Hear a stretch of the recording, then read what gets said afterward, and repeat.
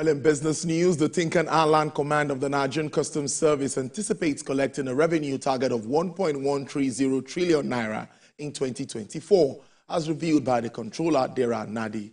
The area controller shared this information while highlighting the command's activities in 2023. TVC News correspondent Ifunaya Eze reports. Controller Dera Nadi presented the command's scorecard, disclosing that 716 billion naira was remitted to the government coffers in 2023, falling short of the 801.1 billion naira revenue target. He announced a higher task for 2024, aiming to generate 1.130 trillion naira. TICAN Island Port Command, starting from this January, is expected to collect 94 billion 230 million 670,990 naira 11 kobo every month.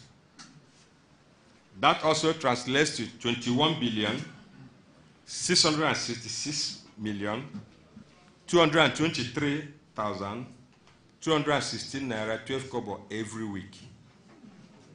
That means on daily basis, officers and men of TICAN Island Port Command, with the support of our stakeholders, importers and freight forwarders, and you, the media, are supposed to collect 4 billion 332 million 444,643 naira every day. Expressing optimism about achieving the revenue mandate, Controller Dera Nadi mentioned deploying ICT for efficient service delivery.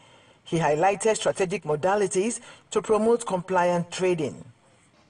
We have declared in TICAN that 2024 is the year of stakeholders. We believe that they are going to reciprocate this kind gesture from us that we have done in order to offer them service delivery by paying appropriate duty, making correct declarations, and being generally compliant. The CGC has also, upon resumption as the CG, launched the AEO program, Authorized Economic Operators program, all to reward compliance of traders who do it right. Emphasizing the vital role of exports in the economy's survival, he assured stakeholders of prioritized engagement and regular sensitization exercises for trade facilitation. Ifunanya Eze, TVC News, Lagos.